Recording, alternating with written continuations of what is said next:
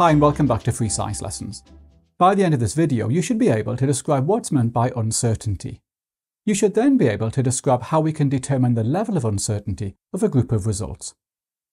Okay, I'm showing you here an experiment.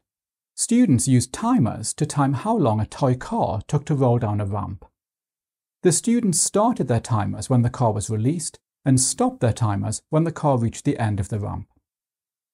The students then increased the height of the ramp and carried out the experiment again. I'm showing the results of the experiment here. Now, a key idea you need to understand is that every time we make a measurement, we can introduce random error. And a big source of random error in this experiment will be the reaction times of the students. Every student will start the timer and stop the timer at slightly different points. So what that means is that we cannot be certain of the accurate or true value of any measurement. Scientists call this uncertainty. Now, when we have a set of measurements like this, we can determine the uncertainty using this equation. The uncertainty is the range of values divided by 2. Now, I just need to make one important point. In science, the word range means the minimum value to the maximum value.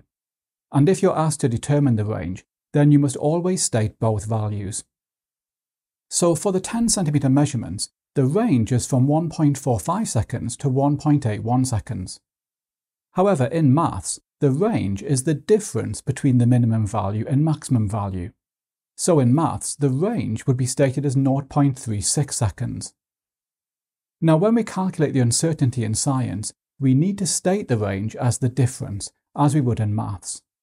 So for the 10 centimeter ramp height, the uncertainty is 0.36 divided by 2. This gives us a value of plus or minus 0.18 seconds for the uncertainty of these measurements. I'd like you to determine the uncertainty of the measurements for 20 centimeters and 30 centimeters, so pause the video now and try this yourself. Okay, the uncertainty for the 20 centimeter measurements is plus or minus 0.41 seconds, and the uncertainty for the 30 centimeter measurements is plus or minus 0.47 seconds. Okay, now these uncertainty values tell us where the actual or true value is likely to lie. So for example, looking at the 10 centimeter ramp, the mean is 1.64 seconds, and the uncertainty is plus or minus 0.18 seconds. So that means that the true value lies somewhere between 1.46 seconds and 1.82 seconds. You'll find plenty of questions on this topic in my revision workbook, which you can get by clicking on the link above.